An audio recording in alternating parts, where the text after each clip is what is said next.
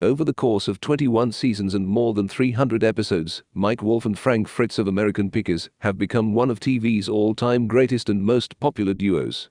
They helped shape the face and trajectory of the History Network, with the show one of the channel's biggest hits. The simple and compelling premise.